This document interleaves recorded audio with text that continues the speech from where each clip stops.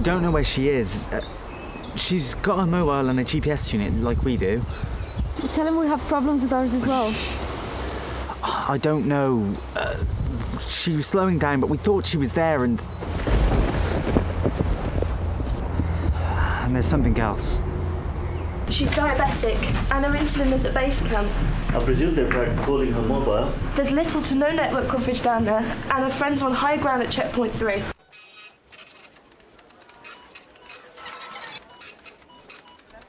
How are we going to handle this?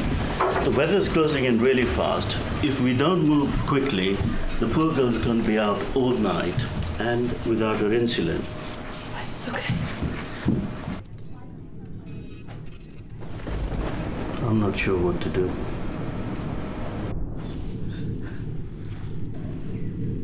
Help! Help someone. Help someone. What about this new specialist government department they're putting together? MSI, Math Scene Investigation.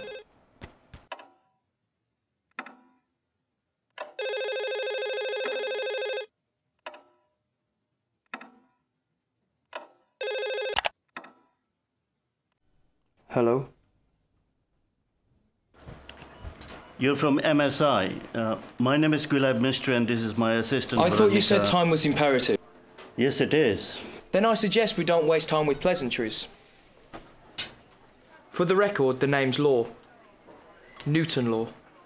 Newton Law. Tried the basics. Well, we have initiated the rescue protocol. The weather conditions are good at the moment, but there's a storm front approaching. We have a girl lost in the woods. She's diabetic, she's got no insulin, and her mobile phone doesn't appear to be working. A diabetic in the woods without her insulin? A bit irresponsible, isn't it? Look, Newton, we need your help. She needs your help. Well then, let's be calculating about this. You told me this girl has a GPS system about her person. She does know how to use it. Well, it's a standard issue for this kind of expedition, but I presume... You presume? Well, I'm not sure how a GPS unit works either.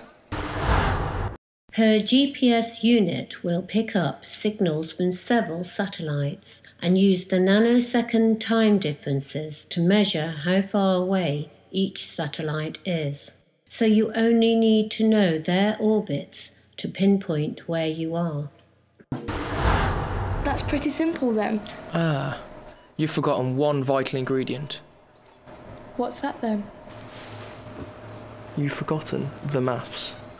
Satellites have onboard clocks that tick 38 microseconds faster than identical clocks on Earth.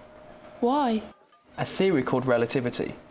An orbiting atomic clock loses 7 microseconds a day because of special relativity and, in contrast, actually gains 45 microseconds by general relativity. This is because the gravity of the Earth distorts the structure of space-time. So the clocks have to be adjusted by 38 microseconds every 24 hours. So from the current satellite position, she should be getting at least 4 strong signals. Those microwave signals, however, can't penetrate overhead obstacles. Which means she is probably in a heavy wooded area. We don't know if she is still alive. Her last message was too garbled to make any sense. Thank God. At least we know she's alive, but we still don't know where she is. We have all the information here, now for the fancy maths. As you can see from the map, there are 3 phone masts serving this area where she is lost. These mountains block the signals from the transmitters and cast shadows with no reception. Where the 3 shadows overlap is out of reach of all 3 masts, this small area here.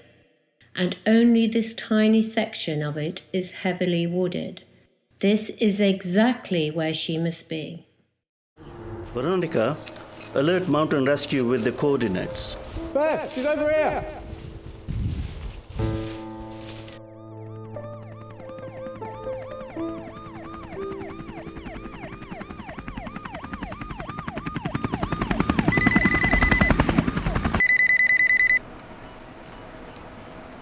They found her.